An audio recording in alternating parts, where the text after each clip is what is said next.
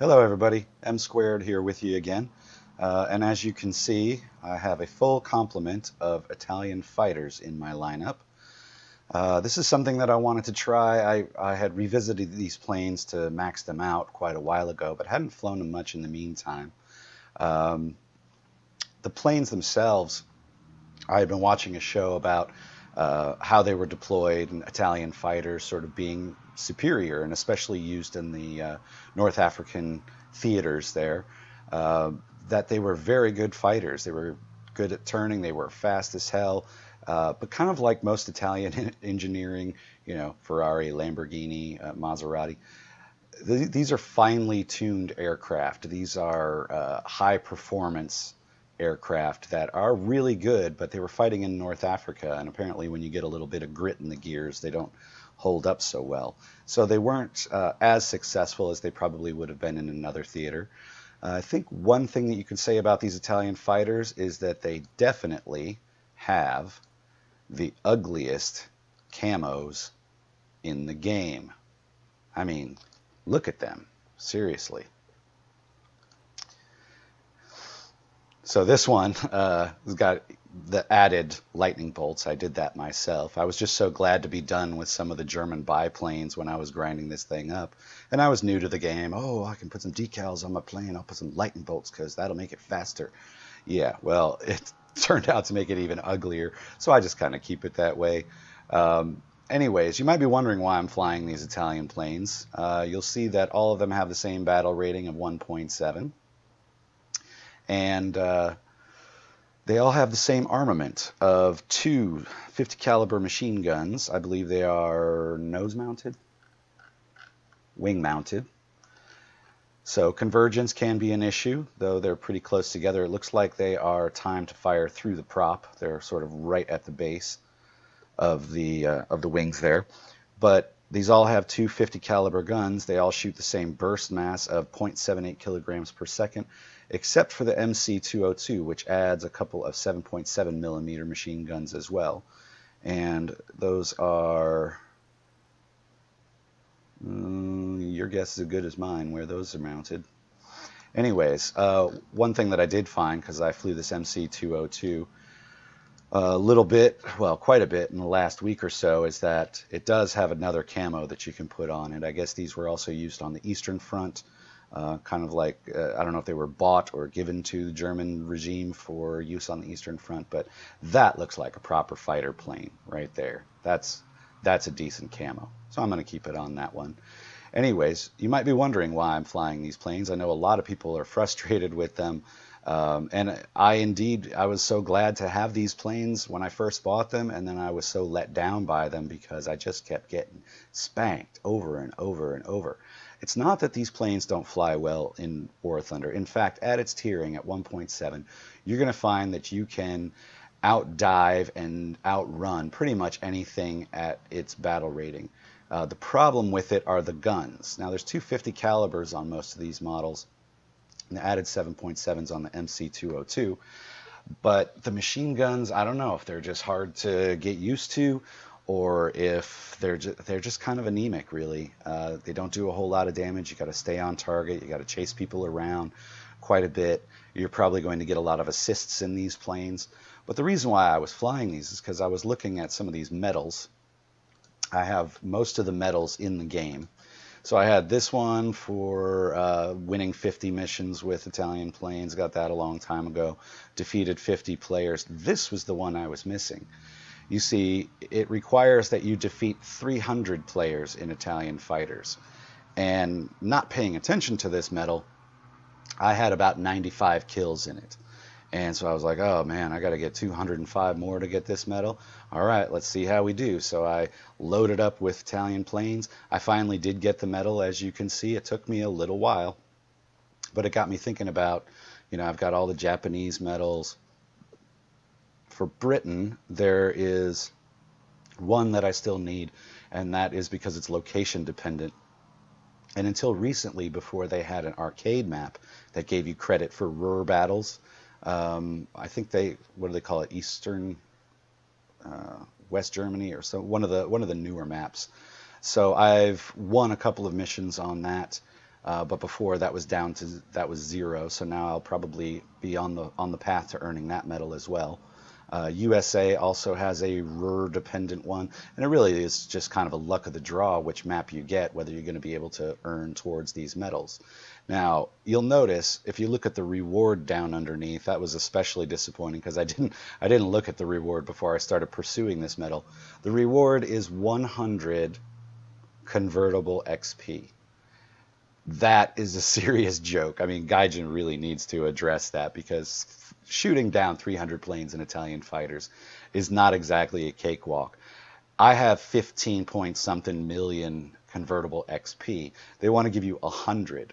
You have to then, pay golden eagles to convert that XP into something useful. I think they need to acknowledge something a little sweeter, a little bit better reward for that would be great. So Gaijin, if you're listening, yes, that would be nice. So USA has its own RUR-dependent, location-dependent medal here that I haven't quite earned yet. USSR, I've got all those done. And Germany, I'm missing one. Now, if somebody could please explain to me in the comments, they have this one called Wound Badge, and apparently I'm 23 out of 50 on the way to get it.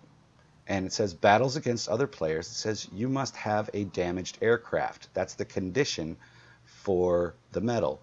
Well, I've had many damaged aircrafts, in fact, so I'm not exactly sure what the conditions are to earn this.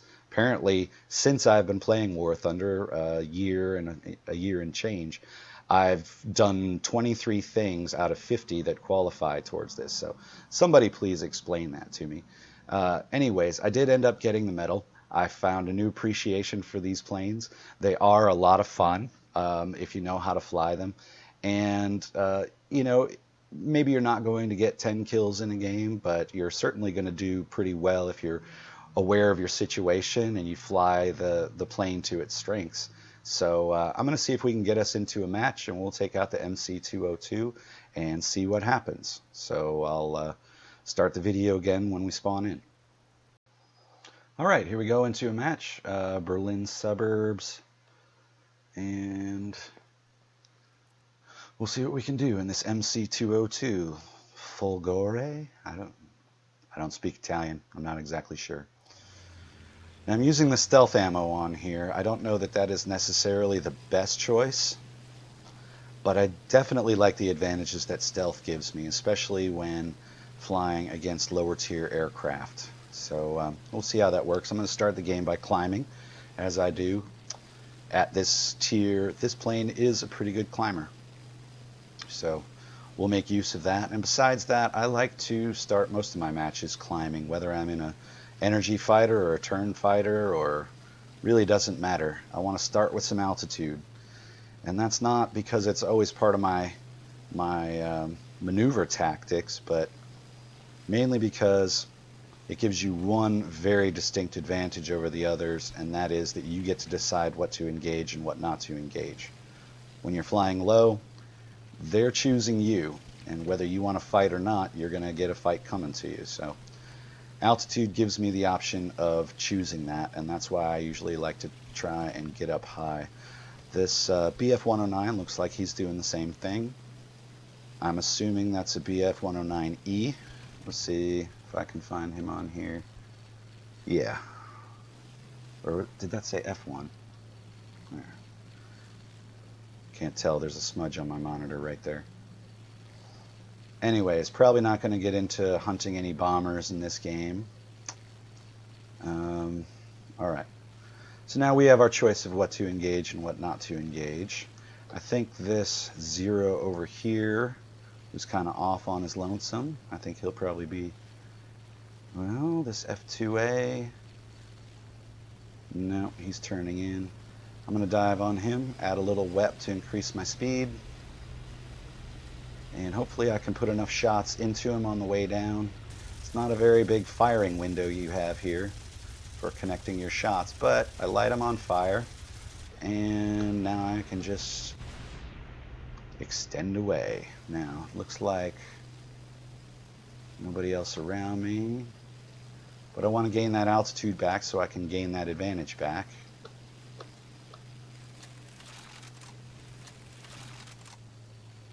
Okay, who's next?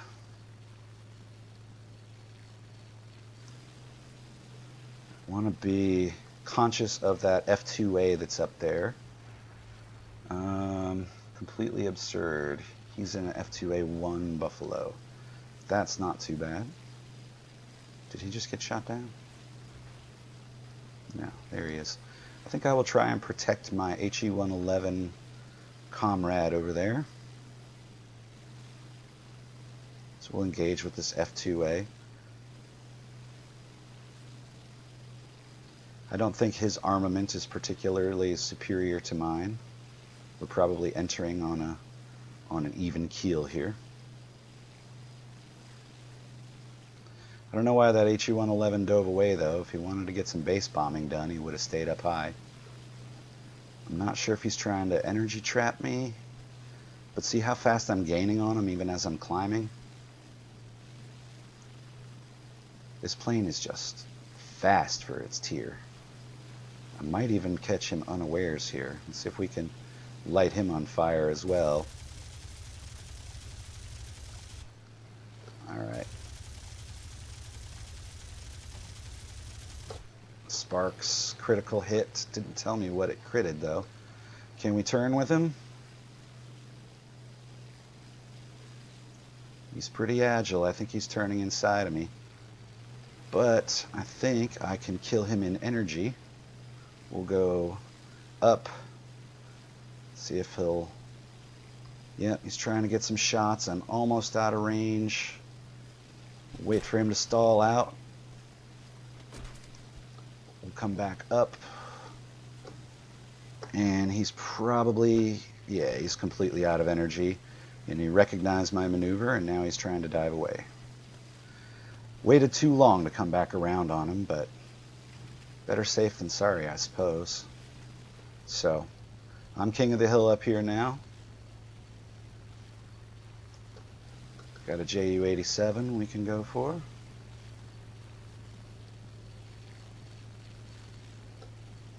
He's going to put his guns on me, but I thought he was actually going to shoot at me, not just dive in front of me, so kind of screwed up that approach.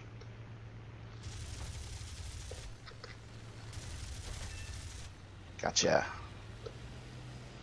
Took a little bit of fire from his tail gunner there, but he doesn't have huge armament back there. This isn't a particularly durable plane when you're going up against decent guns.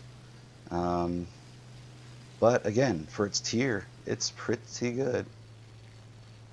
Most of these guns don't really have that, most of these planes don't really have that high of lead output in their nose, so still a good advantage. Now, I'm just looking for what I want to engage here. There seems to be a little furball down there. There's a KI-10 way up here. And I'm the king of this mountain, so get wrecked. Now, he can turn on a dime. Oh, he's chasing my bomber. Come on, I'm coming. Don't go, don't go. Alright, we got some shots into him. I don't think he's turning. Nope, he didn't do the smart thing. Fireball. You see a pattern developing here? There we go.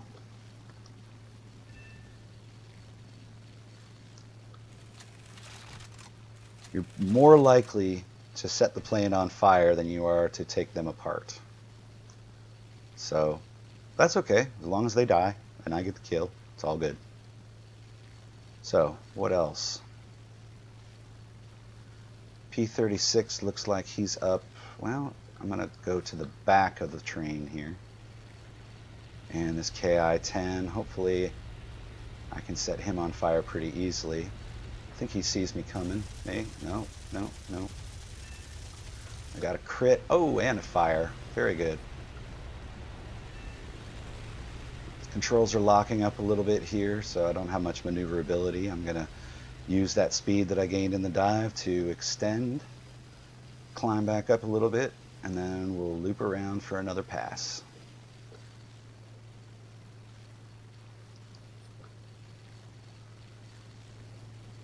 OS2U looks juicy. We'll give that a roll.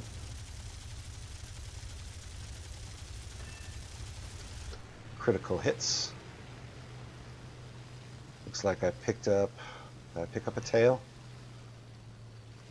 No matter, we're out of range already.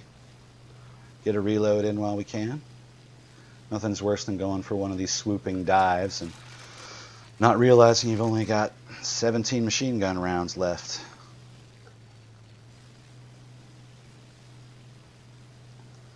Alright, he's picking on my friend, so I'm going to get down in there.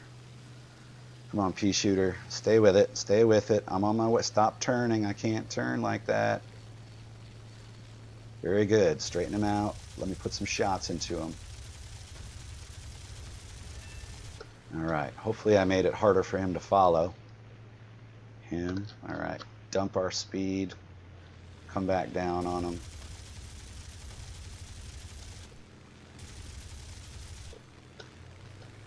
Do a little high yo-yo. Come back down on him again.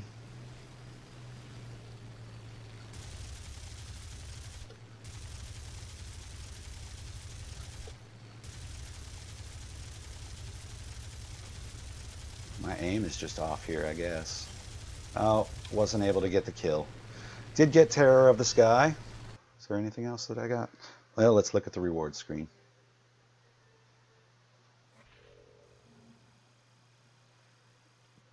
Five kills. No deaths. Let's see. Bomber Rescuer, I guess, for saving that HE-111.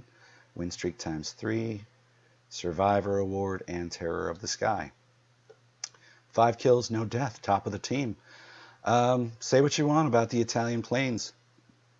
They're actually pretty decent if you practice a little bit flying them. They have a lot of advantages, so don't dismiss them. Embrace them. In fact, if you've already gone way past this on the tech tree, maybe after you've gotten your X2 done for the day, go back and fly some of these around. I think you'll find it fun. I'm much better at flying this plane, or let's say these Italian planes, because they all have very similar flight characteristics. I'm a lot better at it than I was when I was flying these planes for the first time. So have fun with it, and I'll see you at the next video that I upload.